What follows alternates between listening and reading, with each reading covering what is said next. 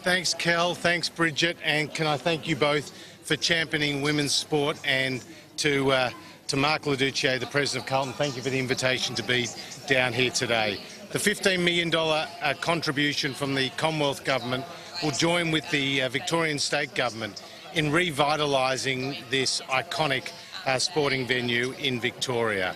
Women's football is going from strength to strength. To think that less than a decade ago there were just over 50 female AFL teams playing AFL around the state, and now there are more than 1,000 teams, and across the country more than 2,000 teams.